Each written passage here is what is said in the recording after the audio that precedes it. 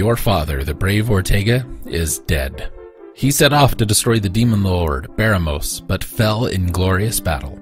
Unless stopped, Baramos will unleash a torrent of evil that will destroy the world.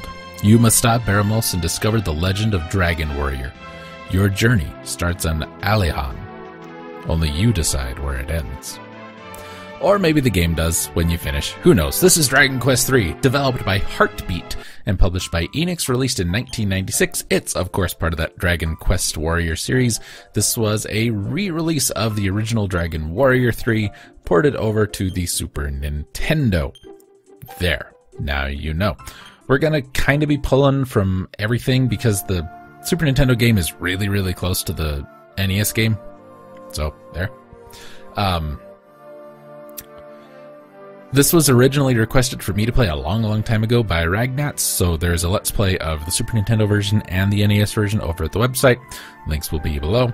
The first 3 Dragon Quest games, 1, 2, and 3, are part of the same story. Dragon Warrior 3 is the first game chronologically, as well as the third game that features our hero Erdrick, or Loto in the Japanese releases, and it follows our hero who's tasked with saving the world from Baramos, gathering a group of companions into a party. You travel the world, stop at towns, blah, blah, blah, blah. Bad guy, kill him, you win. Got it. As well as the other games in the series, the scenario was designed by Yuji Horii, whereas the artwork is done by Akira Toriyama.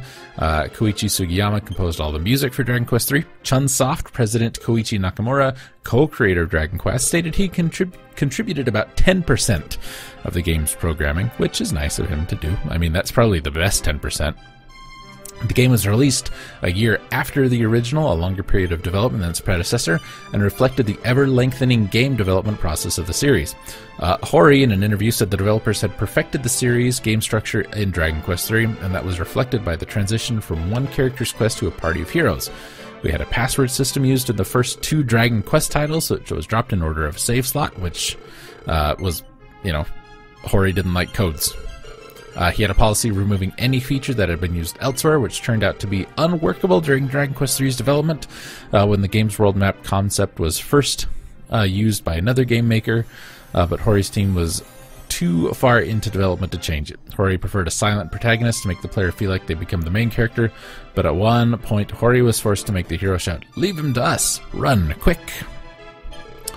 Was localized in 1991, the NES version, though not released until 92, and there were several changes.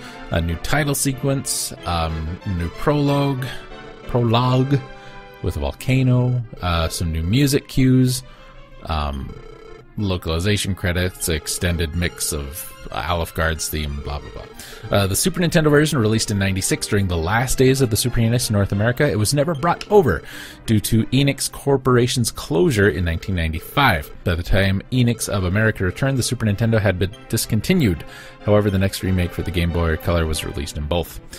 The Game Boy Color is based on the Super Famicom version. Enix decided to give the packaging an anime feel due to fan demand on Enix message boards.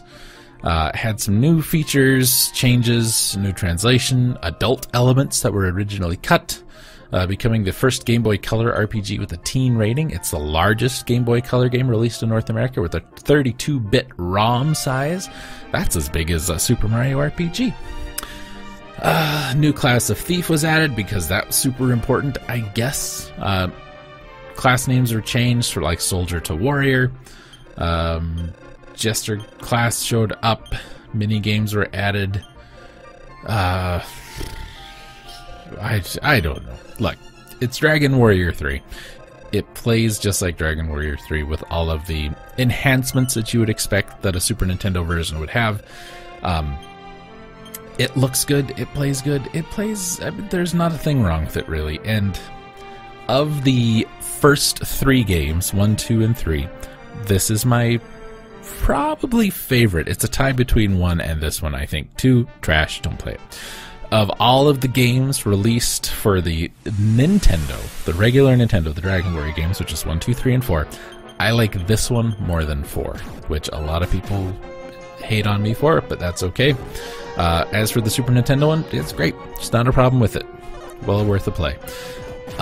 But look, it's available on a billion things now. The NES, the Super Nintendo, Game Boy Color, cell phones, the Wii, Android, and the PS4, and 3DS. So if you want to play it, you can find it.